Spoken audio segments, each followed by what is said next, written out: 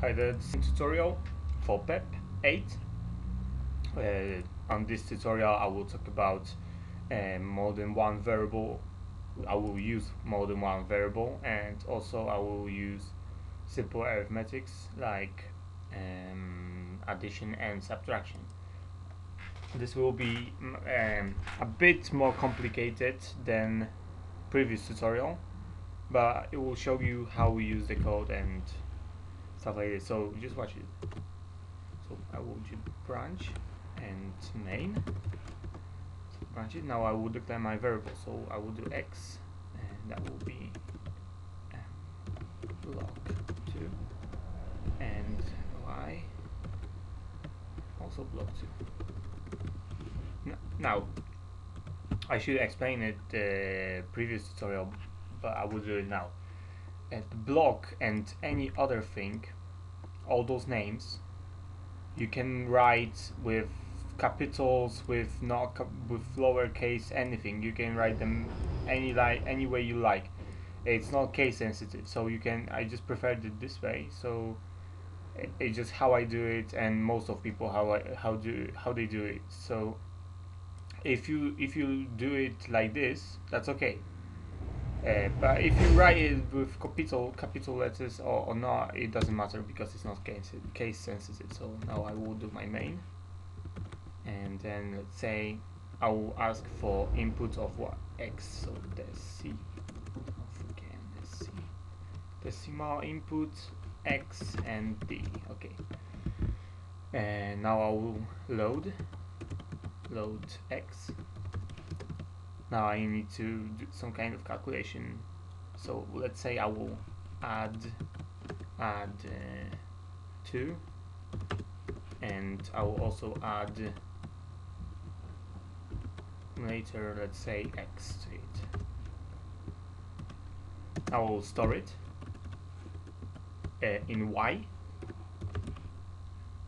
and okay, let's say that will be enough for now. I will also create a new program, or it doesn't matter now. So yeah, I've add 2, and I also add the x. So what I can do now is, for example, print them both into the output. So do the calculation and print both of them, so x and y. I will do it. So so the decimal output, so I will output x. Then if I write another output here, it will just make the numbers like together. So if x will be equal to 5, and for example y will be equal to 7, it will be 57 displayed like 57. So I need some kind of separator. So for that reason we can use charo, so it's character, and we can use only one at a time. We can't use, for example, 2 characters. I mean, it doesn't work. It's only one at a time. So I use character, and then I will output my y, and I will stop my program and end. Okay, so let's say I will have 5. So when I add 2, it will be 7 plus again 5, it will be 12. See, 5, so that's the original number, x, and 12 is the actual result. So y, this is y variable, this is the result after adding 2 and an x.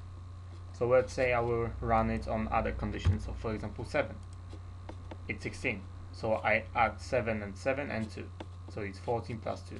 Like, this is the add program, very basic program. Let me do with the same variables. I will do another program. We just delete this and say subtract accumulator, and say 10 and then subtract a, and then x, and then store it in y, and decimal output now. and let's say now X, and also I will display Y, so I need some kind of character. Mostly people use this one as a separator, but you can use any sign. You can use star, hash, anything probably, but I prefer to use this one. And I would output Y. Okay, so when I run this, I need to put some kind of value. So let's say 20. So 20, it will minus 10, and then minus 10 again. Oh, minus 20, and it's minus 10. So if I, for example, input 5, smaller number, so it's minus 10. So 5 minus 10 is 5, minus 5 is 10. So for example, I will do odd numbers of 3, for example. It's again minus 10. So what I do is decimal, so it's 3 minus 10, it's 7, and minus 3, it's 10. It always will be 10. So if I write 10, it still will be 10. 56, it will be 10. 7, it will be 10. This will not change because of this calculation. If I would say change it to this one, I would change this one and something like this, and then this one would change, the outcome would change, but doesn't matter what kind of value I input, it will always minus 10. Why? Because I will do subtract 10 of any number. So 45 minus 10, it's 35, and minus 45 is minus 10. So I just minus this whole number and minus 10. So it always be minus 10. Doesn't matter whatever I put. I can put 2000 something 3. It will be 10. It depends on how you do your calculations. So for example, I stored it, and if I want to, for example, use Y again, so I will load Y, and for example I want to do some kind of calculation again, so this time I will add accumulator and add 10, and then store it Y.